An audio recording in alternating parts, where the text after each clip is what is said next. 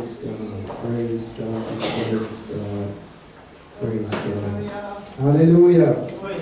It's a good thing to give thanks unto the Lord and to sing praises unto his name. O Most High, the word of God came to us this morning telling us, let everything that have breath praise the Lord. We have breath in our body, that's enough. Hallelujah. We give thanks and praise to the Lord for amen. Praise the name of the Lord. Today I'm going to be speaking on the subject. What we put in is what we will get out. What we put in is what we will get out. When I was in school, I heard some of the very influential students say, school is very boring. They're tired of the books and the studying, and it's a waste of time. Some of them were not dull or lacking where the ability to learn is concerned, but they were lacking in application. They were lacking in discipline. And they focused on everything else besides learning what they've been taught in the classroom. Most of them who were saying these things never used to take their education very seriously. And that was their biggest downfall.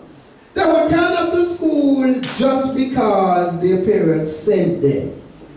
But they were not interested in what was taught in the classrooms. They were mostly interested in attracting the opposite sex, making jokes, smoking and drinking, liming and partying, and things that everything else beside their schoolwork. These type of students put in very little into their education. And so because of this, despite their great potential and their abilities to learn and to really excel, because of their lack of application, when the time came for them to sit the GCSEs or the CXC exams, some of them struggled to leave school even with 2 levels. However, those students who put in the hard work and applied themselves and focused on getting a good education, most of them got 6 levels and more. And they were able to pursue higher education or to start a decent paying job. Therefore, I know from my own experience at school that what you put in into your education is exactly what you're going to get out of it. Some didn't work hard, but they prayed. And they got powerful prayers done on their behalf. Some even fasted, but they still failed because they did not put in enough effort into their studying. And so they did not get a lot out of it. What God is saying to us today is that in order for us to get something out of whatever we are pursuing in this world, we need to put in something.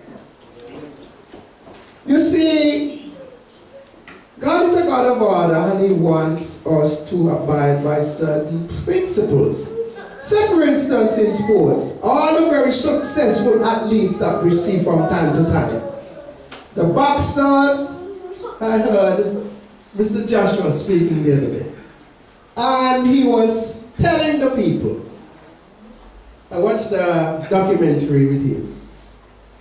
Mr. Joshua said, the world heavyweight champion today said, I work hard in the gym.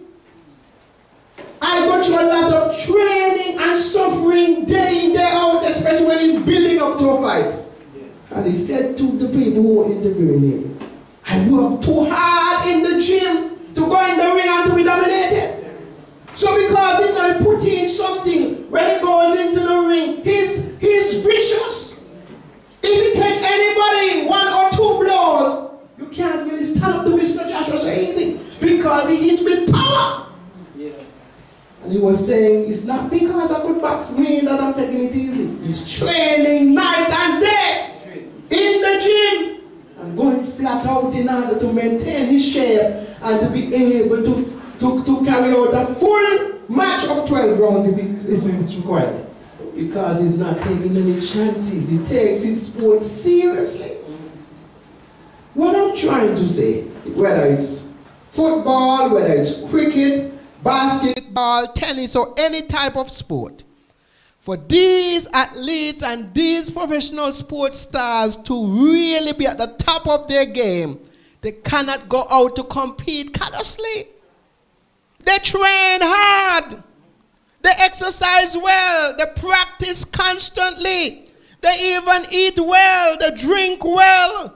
And they try to get the right amount of sleep and the right mental focus, physical fitness, and alertness.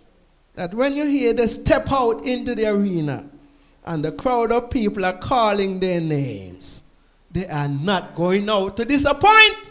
They want to be at the top of their game. Those who are very successful musicians and singers, they practice a lot to maintain their skills and abilities. The current music industry is too competitive to be off the mark. Because if you are not really performing to your full potential, other singers and musicians will replace them on the charts and they will just vanish like nothing, like they didn't even exist. What they put in is exactly what they're going to get out of what they're doing. They can't take it slight. On some jobs, from my experience, I work with some people and I've seen some people at work, even when I go shopping and things like this. And a lot of them seems to lack motivation. Some of them are very lazy. You could see from their facial expression and their body language that they don't really want to be there. And if I could see that and I'm just going into a shop to buy something, what do you think of the manager who is watching them day in, day out? They're watching them. And they could realize that they really do not have anything much inside of them to take the company or the business to the next level. So when they're looking for people to promote and to get them into managerial positions and such like, they're not looking in their direction. Because they realize they're not putting in nothing. Instead of building up the business, they're bringing it down. You know something, when you hear people going to a shop and they get bad treatment, sometimes the person down the road is even selling 1 or 2 pounds more expensive, and they will tell that person, hold what you have, and they will go out of their shop and never return. Not only so, they're going to tell every Tom, Dick, and Harry they know, keep from that shop there, they don't understand customer service. One of the worst things is to turn up at a place to do business. And you are spending the money and they're going on as if you're begging them to get something done. No customer service. And so because a lot of staff are not putting in a lot in their workplaces, they're really not making any headway. What you put in is exactly what you're going to get out of it. In even some jobs, I realize that they may be a little bit mediocre in the sense that it's not stretching you in the sense that you have a lot more ability than what you're currently doing. But here is a word of encouragement. If you keep on doing whatever you're doing to the best of your ability, somebody will take note of you at some point and say, what you're doing here, you're doing it with such efficiency. I think you need to move up to another level. And if they can't find a position for you in that place, they will tell you when another position open up down the road. And they will encourage you to go for it because they see that inside of you. what you put in is exactly what you're going to get out. In our marriages, in our relationship with other believers, our children and our relatives and our spouses, etc. Most time what we put in is exactly what we get out. If we don't show love, kindness, gentleness, concern and care for others, it is very difficult most time for others to give it back to us. Selfish people, rough people, proud people, arrogant people, rude people often find it hard to have fruitful and continuous and good relationship with others, because they don't put enough into building and maintaining good relationships. Let me tell you something. Some people, from how they behave and how they approach it, just looking at them, you don't even want to get too close to them, because you feel as if you are playing with a hen that is hatching. And as soon as you should mash their corn or look at them twice, they would fly on you and tear you to shreds. When you see certain kind of people with certain type of facial expression, brothers and sisters, it's not easy to approach them, even to ask a gentle question, because it seems as if they're carrying the weight of the world on their backs. I've met some in my time, and when it's like that, you have to tread cautiously with them. Let me tell you something. When you give off good vibes, positive vibes, a smile, always look cheerful, always look upbeat and happy and approachable, you'll be surprised to know that people who you don't even think is taking note, they are taking note. And they want to be your friend, because you look like somebody who is loving and caring and gentle and nice. Whatever we put into our relationship with others, that's what we're going to get out of it. As simple as my son is there now at the age of 2. I have to discipline him and I have to love him. If I just give him discipline and rough talking and coarse talking, after a while he begin to even fret me. And he just waiting to reach 18. Because once he reach 18, he's going to eyeball me and say, that's enough now with that rough talking. I'm an adult now. Watch your step. Don't play around. We have to be very, very careful. What we put in is what we are going to get out. The seeds we sow is going to produce fruit at some point. And good seed will produce good fruit. Amen. So what I often tell people who say, nobody loved me, nobody is nice to me, I always say to them, try and be nice to people as much as you can. Sow the seed, make the first step, and you will see how things turn around and everybody will start loving you, because you are lovable too. Amen. We see here that if we practice to show love to our spouses, to everyone in our homes, in the church, everyone on our jobs, in our neighborhoods, etc., even if some of them choose to hate us, to misuse us, to misjudge us, to be nasty to us without a cause, don't be fazed and be discouraged by them. Romans 12 verse 17 tells us, recompense to no man evil for evil. Provide things honest in the sight of all men.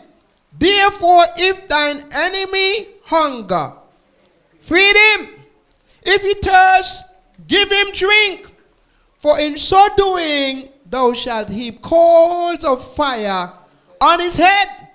Be not overcome of evil, but overcome evil with good. Amen. When we obey God's word and we constantly sow good seeds, conviction will come upon some of them, and many of them get saved. and transformed and repent of the things that they're doing, because the good that you're doing to them when they're doing you evil will heap coals of fire upon their head. Conviction will hit them. They would want to know what kind of person you are. You're natural? How is it I'm doing you so many things? And you're pretending as if you're stupid or something like that, because the more do you bad, the more you're doing me good. At some point, they will have to say something is different about you. And one of those days, they may ask you what it is. And you could tell them, it's the Lord that has made a difference in my heart. My mouth used to be hot, that when you tell me A, I would tell you B. But since God changed me, I know how to conduct myself. Somebody give God praise in the house. Hallelujah. We're talking about sowing good seed today. Amen. So that we can reap good fruit. Hallelujah. In every area of our lives, we can conclude that, generally speaking, what we put in is exactly what we'll get out of it. And spiritually, it's just the same. Some believers will tell you that they find church boring, prayer boring, the word boring, praise and worship boring, witnessing boring. Everything that will enhance them spiritually, they will tell you it's boring. It's a waste of time. It's outdated. It's old-fashioned. It is difficult to do, and it is difficult to maintain. However, God is enlightening us today through His Word, and is telling us today that nothing that is spiritual, that will enhance us spiritually, is boring. Is what we put into it will determine what we get out of it. What am I trying to say? My father used to tell us a lot of times in the church back home that you could be in a service and you could be getting such a blessing. You could be getting such a touch from the anointing and the Holy Ghost. And he said that the next person sitting right next to you could be as dry as chips. No get nothing at all. Because you could be putting in so much. Getting lost in the realm of the Spirit and just worshiping and lifting up God and getting a blessing. But somebody around you is just casual. Just neither here nor there. And so you want to know if when you leave church and are high and anointed and feeling charged up, and you somebody talk to you and they ask you, how was church today? Oh, superb! I had a wonderful whale of a time. And the neighbor that was sitting next to you in the same service, you ask them, how was church? And they would say to you, I can't remember one thing that took place there. I was only there in body, but my mind was in another place somewhere. So we see whatever we put into any aspect of life will determine what we get out of it.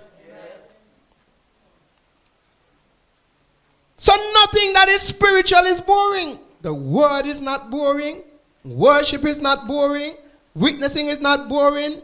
Church is not boring. Prayer is not boring. It's just what you put into it will determine what it is. When I was in university, when I was in school, I found that a lot of times when you get a pile of work, sometimes you get stressed out thinking about the work because it seems as if it is so hard. How am I going to do this work for this deadline? It is so difficult. Well, let me tell you something. When you start buckling down yourself, sit in the library for hours and hours and begin to research and begin to prepare yourself and begin to study for your exams and get into the hang of what you have to do, you don't find it boring again. You don't find it stressful again. You just begin to put in what is required. When you put in what is required, everything can be achieved. What you put in is exactly what you're going to get out of it. In the spiritual walk, it is just the same. If we put in something, we will get something out of our spiritual walk. Amen. It is not boring. It is not a waste of time. It is not old-fashioned. It's not outdated. If we realize the value of the things of God, we will put more into them and we will get more results. Come on, somebody. Amen. Amen. Hallelujah. Amen. And the word of God tells us in Hosea chapter 4 verse 6 that my people are destroyed for lack of knowledge. We shouldn't be living our lives just like the people of the world and like the people in our society. The secular man out there in the world don't want to hear nothing about church. They don't want to hear nothing about God. They don't want to hear nothing about His word. They don't want to hear nothing about praise and worship. They don't want to hear nothing to do with God, because they're in darkness. But we are not in darkness today. We are children of the light. Somebody give God praise in the house. Hallelujah. So we need not be ignorant as they are.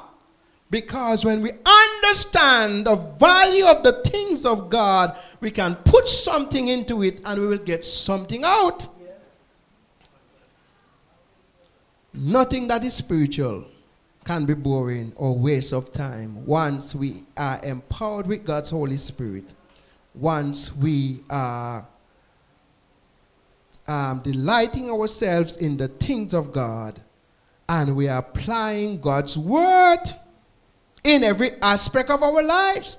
Whatever we don't understand, we can ask the Holy Spirit, which is the greatest teacher. Teacher, Holy Ghost, teach me. He can teach you any kind of subject. The Holy Spirit taught me academically when I was a dunce like bat for many years. The same Holy Ghost that I put on my case and tell him to teach me, because I'm tired of being a borderline student. Every time the mothers and my mother and my father would go to school. Orville, excellent. Pearl, absolutely superb. But Eugene need to work harder. All throughout my school life, I got it. But when I asked the Holy Ghost to teach me, He transformed me from being a dunce like bat to be a scholar. Somebody give God praise in the house.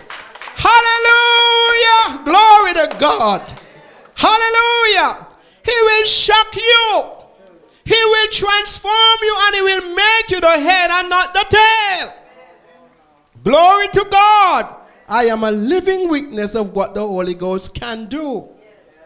A lot of times it's not even that you're done or anything like that, but the application is not there. But the Holy Spirit will teach you everything you need to do so that you come out on top.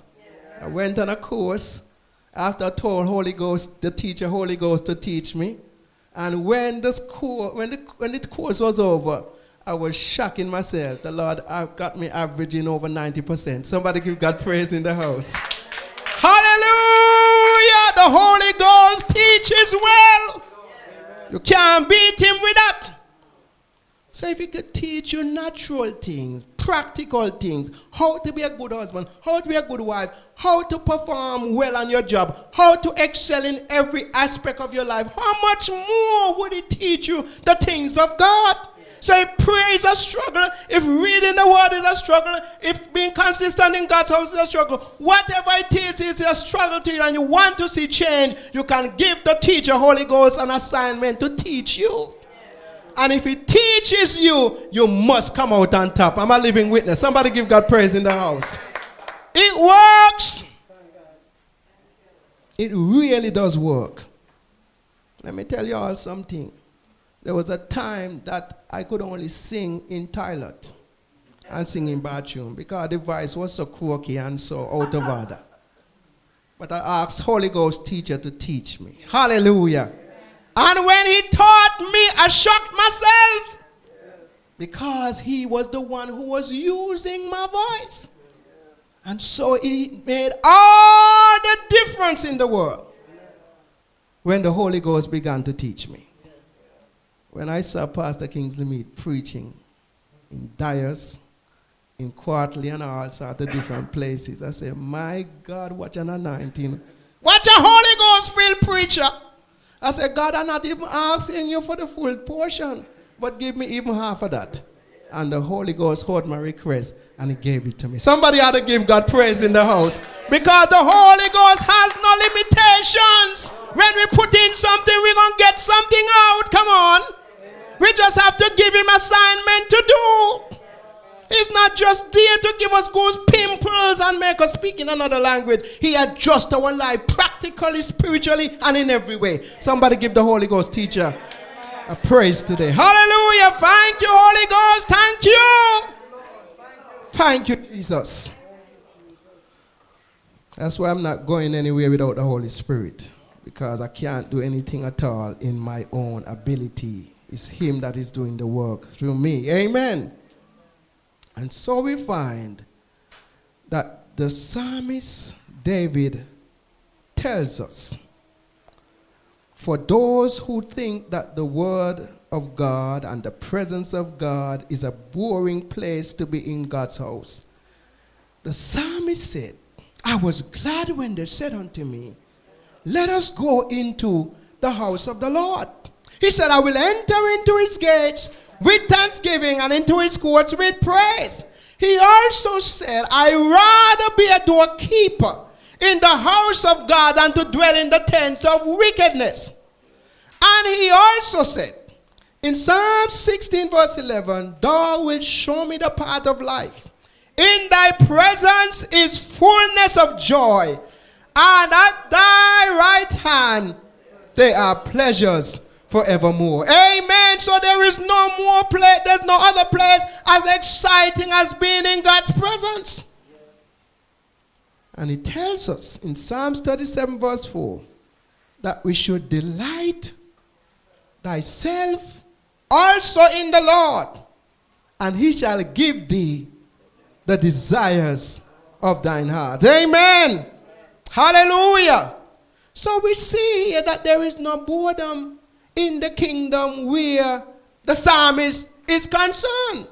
Because everything he was saying, he was a man that was enjoying his salvation. That's why he said, make a joyful noise unto the Lord, all ye lands, and serve the Lord with gladness. We're not supposed to be serving God and droop it down. And somebody's sorry for you every time they see you. What's wrong with you this morning? Brother, I hear taking my licks. I'm not taking no licks. The joy of the Lord is my strength. Somebody give God praise in the house. Hallelujah! Praise the name of the Lord. It's time for us to enjoy the Lord. Amen. What we put in is what we're going to get out of it. Let me tell you something. The word of God is not boring at all. Some people say, the word put me to sleep. I am on fire when it's praise and worship time, but the word is driving me to sleep every Sunday. The word is not boring. It's a big lie from the pit of hell. The psalmist David said in Psalms 19 verse 10, more to be desired are they than gold, yet than much fine gold they are sweeter also than the honey and the honeycomb. Amen. This verse makes it clear that the word of God is not useless or outdated. It has more value than gold, even much fine gold. And it is not only very precious and valuable, but the word of God has taste, and a wonderful taste, sweeter than honey and the honeycomb. Hallelujah. Any believer that has no passion for God's word needs to be filled with the Holy Spirit, and he will help every one of us to have passion and more understanding for his word. Once we ask him to help us, he will help us. When we practice to delight ourselves in God's word, he will prosper us beyond our imaginations.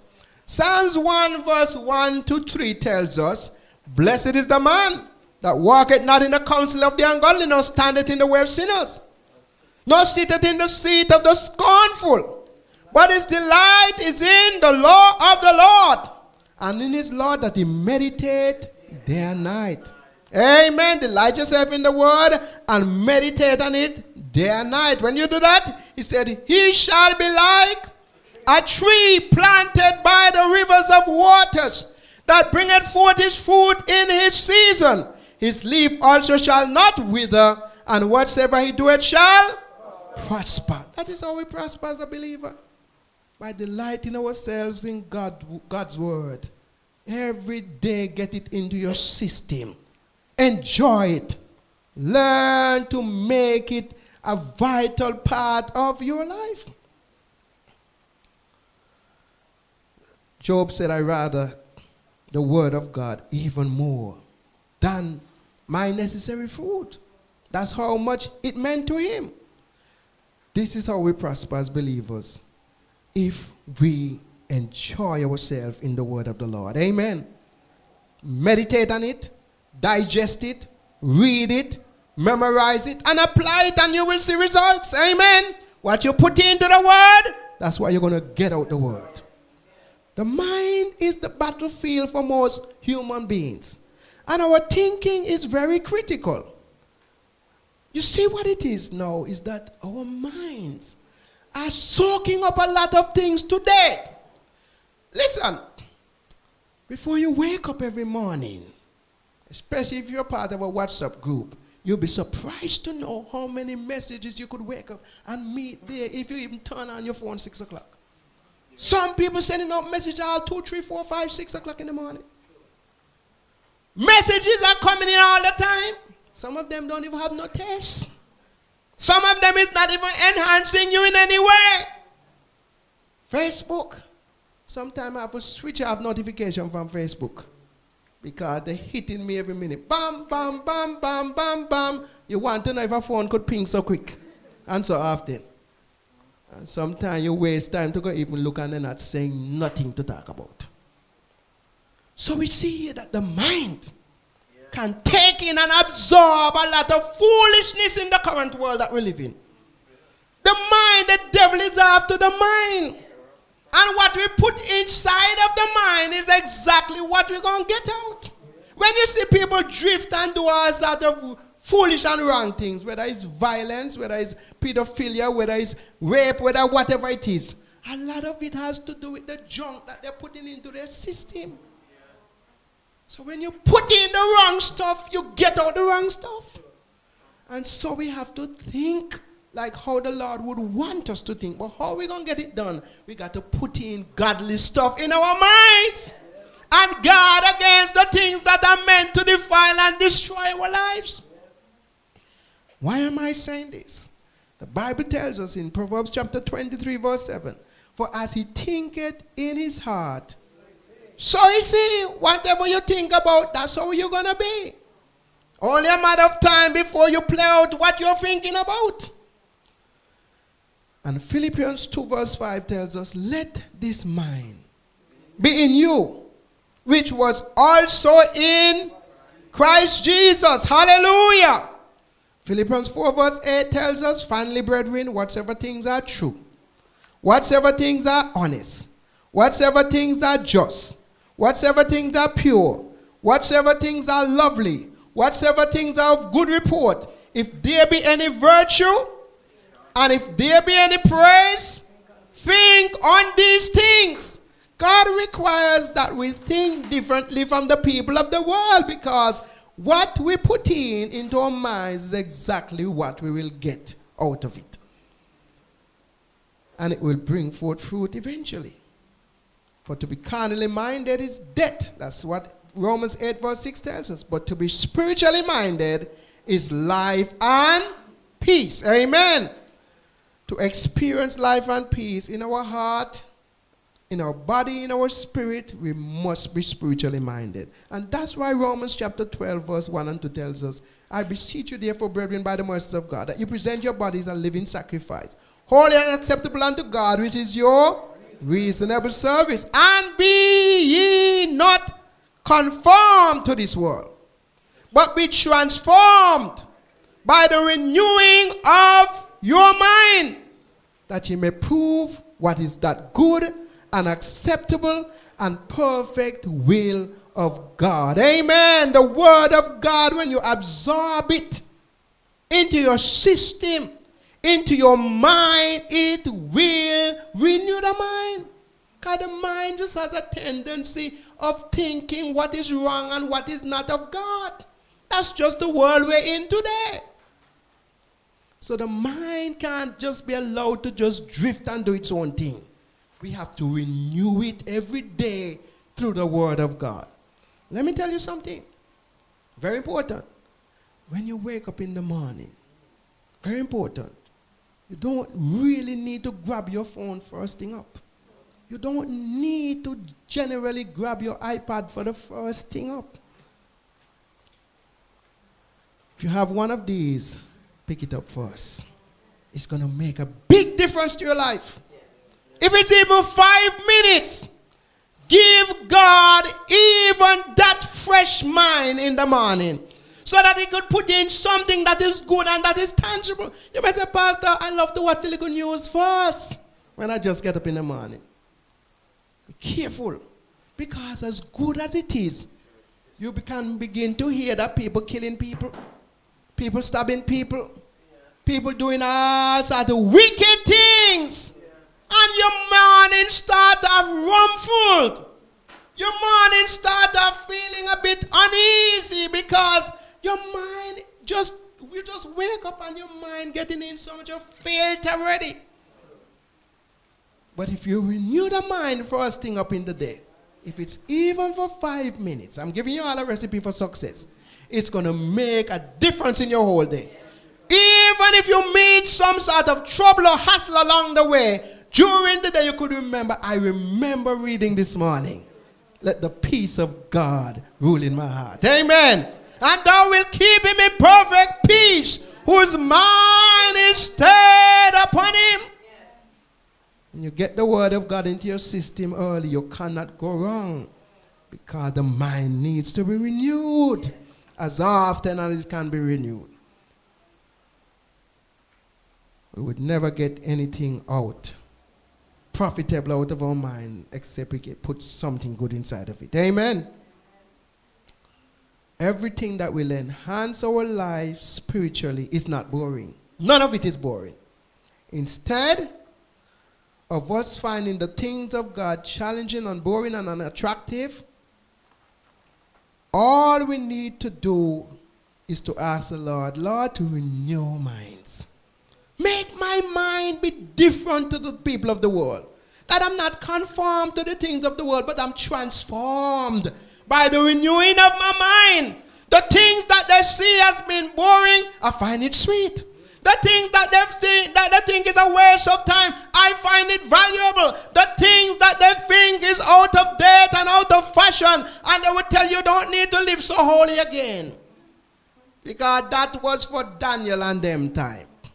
That was for Joseph and them time. Don't you hear what's going on the news? That even certain bishops and things doing certain things. I came to tell somebody today, you stand your ground like a Daniel. Stand your ground like a Joseph. Because holiness is still in style and holiness is still required, without which no man shall see the Lord. Come on. Be not conformed to the world, but be transformed by the renewing of the mind. Somebody give God praise today for a renewed mind. Thank you for a renewed mind, Lord. Thank you for a renewed mind. Because if I think like all the people of the world think, I don't know what would have become of me by now. But the renewed mind is bringing me into victory. I'm able to prove what is that good and acceptable and perfect will of God for my life. Amen. The Word of God tells us that in Galatians chapter 6 verse 7, be not deceived. God is not mocked.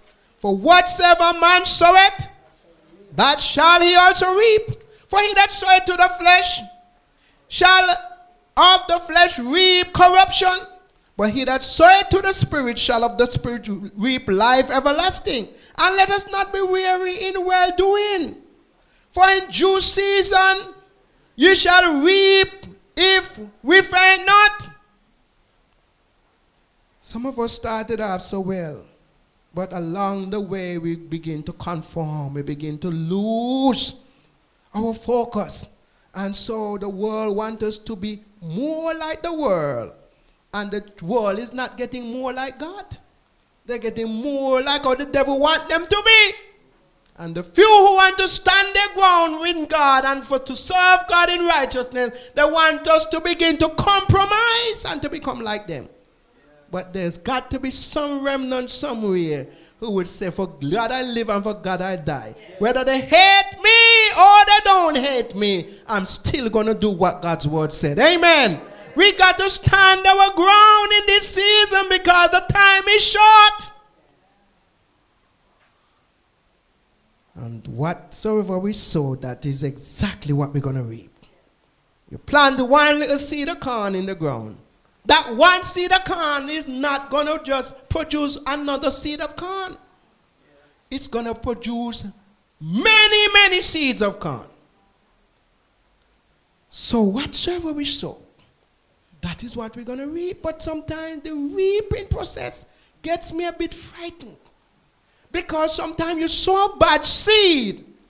And when you expect to get back exactly what you sowed, sometimes you get back plenty more than what you were bargaining for. And that's why it's very important to sow good seed so that you can receive good fruit. Somebody give God praise in the house. Good seed. Amen. It brings forth good fruit. Let me tell you all something. The word of God tells us today that even though man is unjust, man is unfair, man can short pay us. You know, sometimes you put in so much where man is concerned, whether it's on the job or anywhere like this, on the sports field, and you put in such a good effort, and you know, sometimes they don't recognize you. Sometimes it's biasness. Sometimes it's they just don't like your attitude. Maybe you don't swear like the other boys. Maybe you don't operate like them, you know, drink with them, you don't go to pub with them and all sorts of things like that. And they look at you differently. Yeah. And sometimes they just don't give you what you really deserve for what you're putting in. But thank God, the God that we are serving, when you put in for God, hallelujah, you're going to reap exactly what you put in. Come on, somebody. Amen. You can't lose with him. Glory to God. The word of God tells us, therefore, brethren, be steadfast, unmovable, always abounding in the work of the Lord, for as much as you know that your labor is not in vain in the Lord. God is going to pay us, and he's going to pay us good. Amen. You're going to get exactly what you deserve. No biasness is in him. No short pay is in him. Oh, somebody was giving a testimony recently of saying that they were working for somebody and they used to work so hard. But when payday came, the boss used to disappear. Didn't want to pay. There's some people like that. But thank God for Jesus. Jesus said, I'm coming quickly. Revelation 22 verse 12. And my reward is with me, to give every man according as his work shall be. You're not going to lose with God. You're not going to lose when you put in something for God. You're going to get back what you're looking for, and you're going to get back even more. Come on, somebody, and give God praise. Amen. We're not working in vain. Can't lose with God. And that's why in all that I put in this world, whether for education, for work, for anything, I give to Caesar what is Caesar. But when it comes to God, I put in even more. And I give to God what is God's. Because sometimes man don't recognize you. But on that day, the Lord will recognize his faithful people. Amen. And he's going to reward us according as our work shall be. Jesus never told a lie, and he never will tell one on the judgment day. All of us would love to hear, well done, thou good and faithful servant. But if we are not good, if we are not faithful servants, we will definitely not hear those words, because he can't tell what is not true. But let us practice to be faithful in our reading of the word, in our praying, in our worshiping, in our witnessing, in our giving, in our coming to his house. Whatever we are doing, Jesus is taking note of our faithfulness. and our reward is sure. And he will reward us in this life, and better and more reward is there waiting for us in the life to come. Come on, somebody. Amen. Jesus came to this world and he led by example. And we should follow him as his followers. He was serious about his Father's business even from a young age. And he said in John chapter 9 verse 4, I must work the works of him that sent me while it is day. The night cometh when no man can work. He was totally committed, focused and dedicated to fulfilling his earthly mission throughout his life. And because of this, before he gave up the ghost, he was able to cry out, it is finished. Man's redemption fully paid for. And through his shed blood today and the sacrifice of Jesus' life, no human being need to die and go to hell again. Because John 3:16 says, for God so loved the world that he gave his only begotten Son, that whosoever believeth in him should not perish, but have everlasting life. Salvation is free for all because Jesus paid it all. Somebody ought to give Jesus a praise today for paying it all on our behalf. Thank you, Jesus. We don't deserve it, but you have done it for us. Even while we were yet sinners, Christ died for the ungodly. Amen. God the Father was very pleased with his finished work on earth.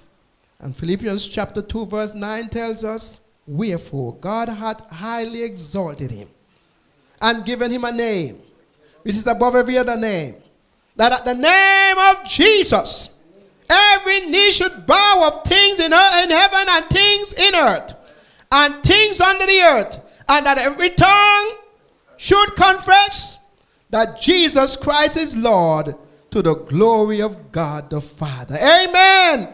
What Jesus put in while he was on earth, it did not go in vain.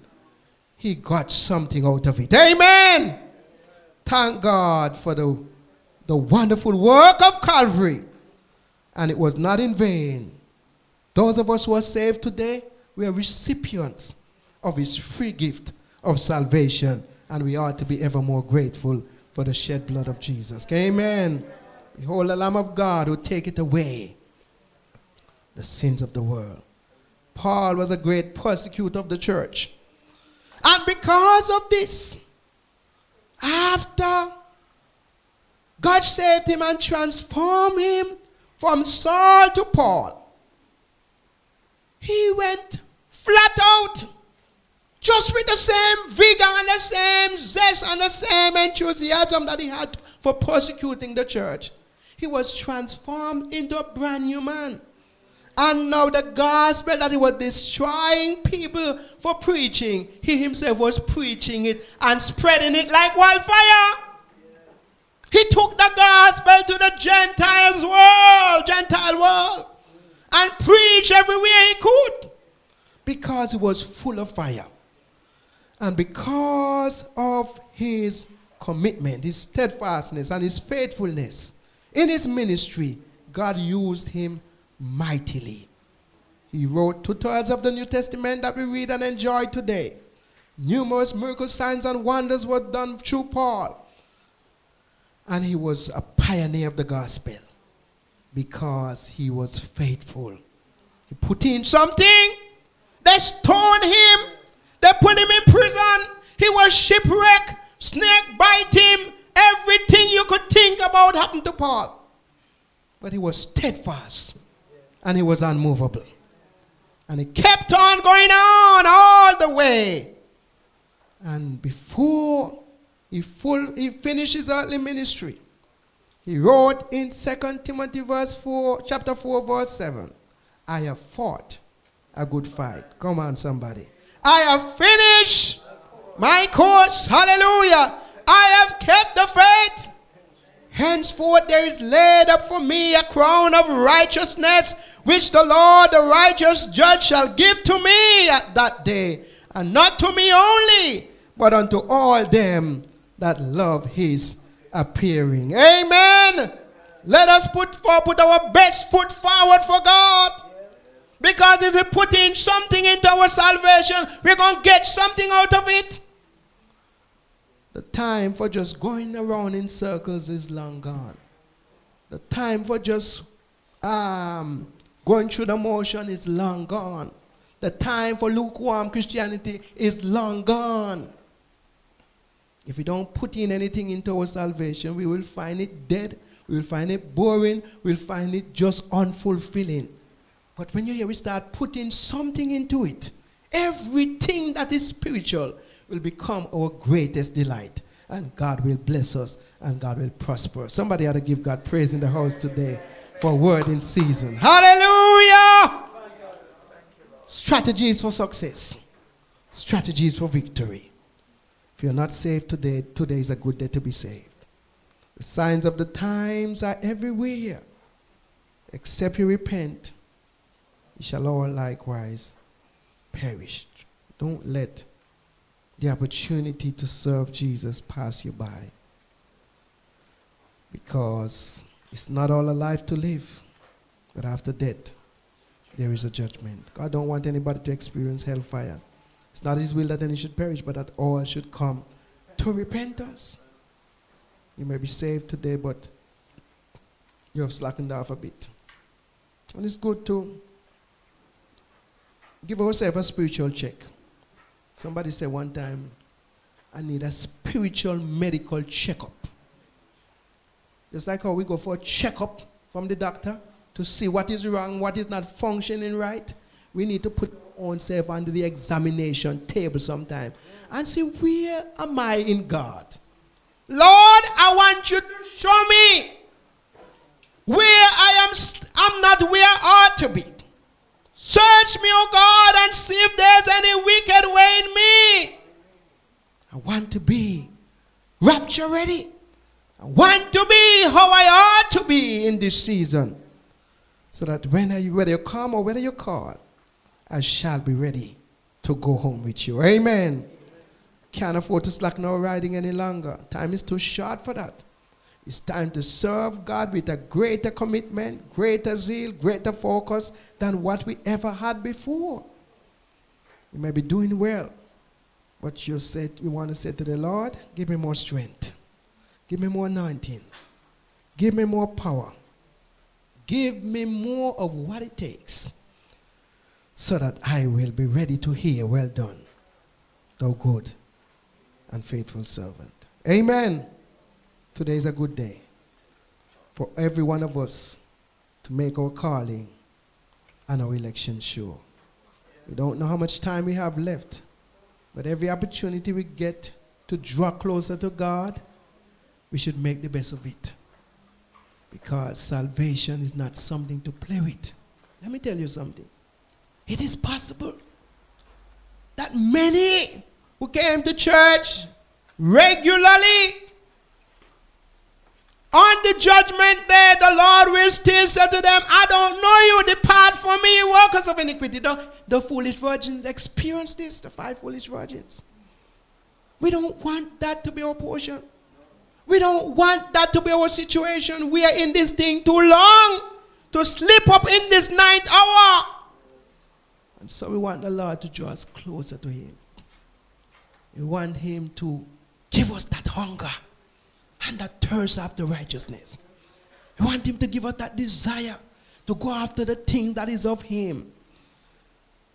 And let the things of this world go strangely dim in the light of his glory and grace. We're gonna sing. Thank you for joining us, and thank you for listening to this timely and powerful message. You have heard the word. And now we would like to extend this opportunity to you to accept Jesus Christ as your Lord and Savior. If you wish to do this, please just say this short prayer after me. Say, Lord Jesus, I acknowledge that I am a sinner, and I thank you for dying on the cross for my sins. Please forgive me of all of my sins and cleanse me from all my unrighteousness. Save me and fill me with your Holy Spirit. I thank you for answering my prayer, and I thank you for saving me. Amen. And if you have said that prayer, congratulations and welcome into the family of Christ. If you would like to contact us or even visit us, the information that you need will be on your screen in a few seconds. Until next time, goodbye. God richly bless you.